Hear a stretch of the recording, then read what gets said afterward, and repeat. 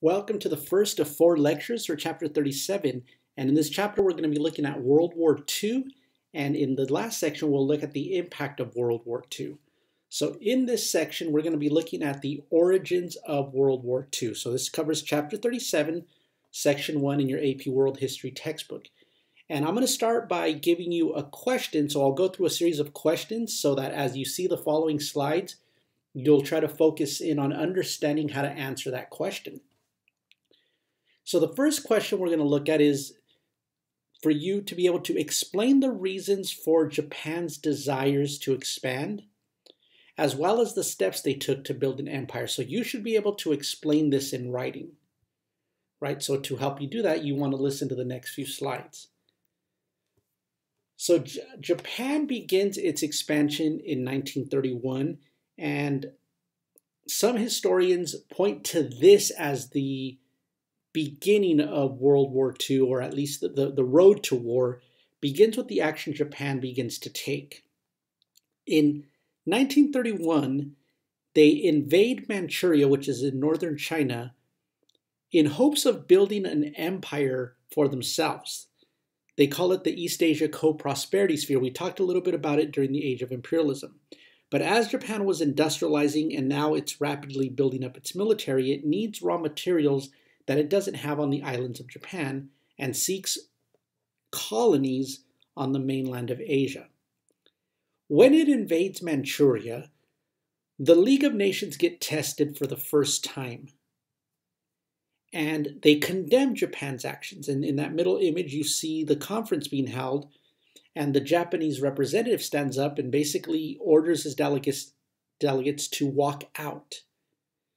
Japan doesn't like the way they are addressed, and they are told they cannot take these actions, so they withdraw from the League of Nations and they stage a walkout. They just walk straight out of the room and leave the League of Nations. And this was the first time the League of Nations that was created after World War I gets tested, right? And this exposed the weakness of the League of Nations, which is that it has no backbone. There's nothing it could do to back up its actions. It could tell a country like Japan that it should not be invading sovereign territories, but then there's nothing they can do to enforce any decisions. And so this emboldens Japan to continue to seek land because, well, nothing happened. They left the League of Nations and there was no consequence. So in 1937, they launched a full-scale invasion of the rest of China as they begin to build their empire. And you can see this map here with the red outline showing you the Pacific Islands that Japan brought under its control, as well as the land in northern China and Manchuria, and then along coastal China, and then down into the French colony of Indonesia, right? So into Vietnam. And this becomes part of the this growing Japanese empire under the militarist empire. One of the atrocities out of this war was the rape of Nanjing that takes place when they invade China. 400 civilians in the city of Nanjing are used for bayonet practice, and over 7,000 women are raped in Nanjing. A third of the homes are destroyed, and this becomes symbolic of Japan's ruthless actions towards the Chinese, actions that still carry a lot of weight. There's still a lot of bitterness and resentment between China and Japan, stemming back to this war. Within China, there were resistance movements. The communists and the nationalists, who had been competing for each other since the collapse of the Qing dynasty in 1911, temporarily form a united front. They unite against Japan. But because of the instability that China had been under since the fall of the Qing dynasty, they're not strong enough to drive the Japanese out. So they resist through guerrilla attacks, but ultimately the communists and nationalists are not able to work together to drive Japan out. So China is temporarily governed then throughout the remainder of World War II by the Japanese using Chinese collaborators. So then Tokyo, or Japan, forms an alliance with Italy and with Germany. The Tripartite Pact is signed in 1940. And that's known as the Tokyo-Rome-Berlin Axis. So this is now creating alliances just like we saw before World War I. In 1941, they signed a neutrality pact with the Soviet Union to not go to war with the USSR. So we see Japan's expansion being, carried out here through the invasion of China, the islands of the Pacific. And again, this was to try to build an empire seeking raw materials that it needs for its rapid industrialization. For the second question, we'll look at the actions of Italy. So be able to explain the motives for Italy's aggression in Africa and the response by other European powers to Italy's actions. So Italy never fully recovered from World War I. And Italy never also gained the territory they wanted from the Treaty of Versailles. So there was disappointment in the Treaty of Versailles. Mussolini, like you'd seen in the previous chapter, or chapter 35, before we went on break, Mussolini promised national glory, and he promised an empire. And so he begins taking action and aggression by annexing Libya. Mussolini's motives are more along the lines of nationalism, right? He wants to build a big empire the way the British, the French, the Germans had done. During the age of imperialism, Italy suffered an embarrassing loss to Ethiopia. Embarrassing for them, right? Because at that time, right, it was the only European nation that was defeated by an African nation while the rest of Africa was brought under European control. So Mussolini also wants to be able to regain that prestige. And so by taking land in Africa, they annex Libya. And then between 1935 and 36, they invade Ethiopia. And 200,000 Ethiopians are killed. And so in order to invade Ethiopia, Mussolini has to go through the Red Sea, right? They have to send ships through the Suez Canal. And that canal was controlled by the British. So it would have been very easy for the British to have stopped Mussolini, right? Knowing he's going to invade an African country, but having been exhausted from war in World War I, the British allowed Mussolini's military ships to go through the Suez Canal, and Italy begins its invasion and its takeover of Ethiopia. And so those are the actions that Mussolini took. And again, when the Emperor of Ethiopia, Haile Selassie, petitions to the League of Nations, nothing is done, right? There is nothing that could be done. There's no protocols within the League of Nations that allow it to take military action. And so as Ethiopia appealed to the League of Nations for support, they didn't get the support they needed. So again, the weaknesses of the League of Nations are exposed. And now we're starting to see a pattern. And so then the next person to test is going to be Adolf Hitler. So your third question is to explain the actions that Hitler took that violated the Treaty of Versailles as well as his motives.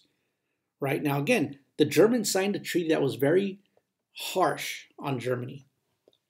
After World War I, the terms left Germany really devastated. You could see this painting in the middle here showing Woodrow Wilson, George Clemenceau holding the guillotine there, and David Lloyd George of England, right, about to decapitate the Germans.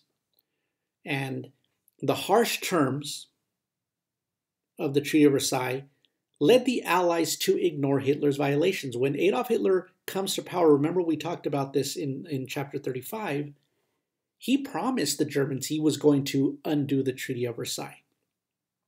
He promised he was going to rebuild the military, right? All these terms that Germany had to abide by, Hitler says, no, that's what's holding us back. So when Hitler begins to break and violate the treaty, the Allies are inclined to ignore it because they realized by then, by 1930, they'd realized that the treaty was very unfair to the Germans. Hitler had blamed the Jews, the communists, and the liberals for losing the war, and he uses that war and the hatred towards the Treaty of Versailles and towards the defeat of World War I to also begin the propaganda campaigns against people he's going to persecute. So in 1933, Hitler withdraws from the League of Nations, and he announces he will not continue with the Treaty of Versailles. And one of those terms that the Treaty of Versailles had placed on Germany was it was not allowed to have a large military. Its army had to remain limited to 100,000 soldiers. And there were all these stipulations on that they couldn't have a navy, they couldn't have an air force. And under Hitler, remember, this is during the Great Depression, Hitler's promising to create jobs, and he begins creating jobs, building up his war machine. And so he builds an air force of 4,500 airplanes. He recruits 1.5 million soldiers into the army, right? An army that was only supposed to have 100,000. And as this military's buildup is going out, you hear people, diplomats that visit Germany and go back to their home countries, and they get asked about, well, what do you think about what Hitler's doing and violating the treaty? A lot of people were impressed with Hitler. They were impressed with the efficiency of the organization of, making tanks and making airplanes and recruiting troops. He impressed a lot of people, right? They had no idea he was planning an invasion of Europe. He was planning to build an empire of a master race, right? So there were a lot of people who, from Britain, from the United States, from Canada, from not so much France. France was always very skeptical. But there were other countries around who really saw Hitler as someone who was doing something good for his country by creating jobs and bringing it out of the Depression. So the buildup of the military violates the Treaty of Versailles.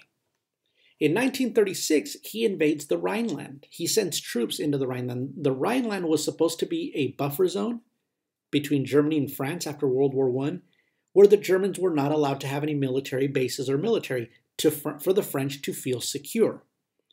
Hitler violates it by sending troops into the Rhineland, and again, France is alarmed. The Treaty of Versailles also stipulated that Germany cannot have an alliance with Austria. And so there you see to its south, it has Austria, and to the southeast, it has Czechoslovakia. In 1938, Hitler carries out the Anschluss, the annexation of Austria. Right, that painting there shows the Anschluss. This is the keystone, this bridge between the Austrian people and the Germans. Remember, Hitler was born in Austria, and the people in Austria are ethnically German and linguistically German. So he's promising to unite the German-speaking people. So he also begins to want the lands that border Germany with Czechoslovakia, where a lot of the people living there were Germans. They were called Sudeten Germans. And the area, the border that you see in this map highlighted in pink, is called the Sudetenland. And in 1938, Hitler reclaims the Sudetenland. So he's taking land from Czechoslovakia, a country that was created. All of these are violations of the Treaty of Versailles. And it's kind of like at every step of the way, every time Hitler violates an aspect of the treaty, he's told, hey, what are you doing? But then nothing happens. So he's learning very quickly that nothing is being done when he violates the treaty. And so in October, he says that the Czechs must give the Germans territory immediately, or the Germans will take the Czech territory themselves. And he also says he wants peace with Lenin, right? He's all, this is the last demand. I will not take anything else, right? So after the affairs in the Sudetenland, Hitler says, look, I'm just trying to unite the Germans. That's all I want. After I get this, I just want Czechoslovakia, and after I get that, I'm done, right? I don't want anything else. And so this becomes known as the Munich Conference. The Prime Minister of Great Britain, Neville Chamberlain, flies to Germany to meet with Hitler, and he signs an agreement. Right? They go and they say, okay, Hitler, you can take the Sudetenland. You can have the land on the border, right? And he's appeased. Here's the map showing the shaded areas. Hitler can have those shaded areas, but he has to promise to stop invading. So Hitler signs a letter, and Neville Chamberlain returns to England saying, I've secured peace in our time. We have made this agreement. We we brought peace, right? We're not going to war again like we did in World War I. And so this was the Munich Conference, and you can see it signed here, September 30th, 1938. And he's holding this piece of paper, right, telling the British, we've secured peace in our time. So there's a lot of historical speculation around this event of whether he was fooled by Hitler or whether, knowing they had let Hitler get away with too much, that the British were not quite prepared to go to war and was buying time, right? So there are some historians who look at this event as Neville Chamberlain realizing that they messed up early on by not stopping Hitler before he built up his military, and so now they have to build themselves up because they had also limited the size of their armies. So, you could put pause and analyze these cartoons, and you could see there was a lot of political art at the time, political cartoons showing the different, Hitler. Here you see Hitler just playing with different people, right? Playing with different countries and taking land. The second image shows the increasing pressure, right, of Hitler on Austria and Czechoslovakia and then other lands, right? How eventually, if France and Britain think that this pressure is not going to reach them, they're mistaken. Dr. Seuss even got in on the action, and there you see the appeaser. So this policy of giving Hitler what he wants in order to avoid war because the Europeans had been exhausted from World War I is called the policy of appeasement. And so here you see Dr. Seuss showing the appeaser, which is supposed to represent Chamberlain, handing out to these sea monsters, which with the swastikas you could easily tell is representing Nazi Germany. Right? Remember, just one more lollipop and then you all go home. Right? Kind of like you keep handing Hitler free passes and you think he's going to go home, right? He's just going to come back for more. In that second cartoon, he shows the appeaser as a sideshow in a circus, right? As a guy with no guts, right? He has no guts to stand up to Hitler. Right, here's another one of his drawings. Right, and you can see that sea monster with the little mustache, so you know who that represents. And the appeaser, I believe, is thinking, I could appease him with my music. So one of the last stages in preparing for war was when Hitler forms the Nazi-Soviet Non-Aggression Pact in 1939. And that came as a shock to everyone because Hitler had been talking this whole time about how much he wants to destroy communism. So it's natural that he's going to go after Stalin. But then it comes as a shock because he forms a non-aggression pact, not an alliance, but an agreement that they will not attack each other. Hitler wanted to keep Stalin neutral when he invades Poland. So Hitler's planning to invade Poland, but he knows that if he invades Poland, Stalin, who's already paranoid and who knows Hitler wants to destroy communism, will try to stop him.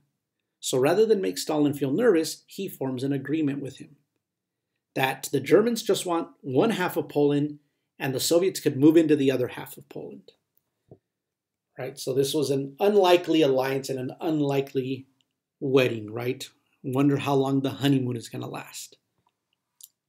And so this is what sets the stage up to the start of the war, which comes in September of 1939 when Hitler invades Poland. Okay, so we'll cover that in section 2. So hopefully you're able to address those questions, and I will see you with the next lecture.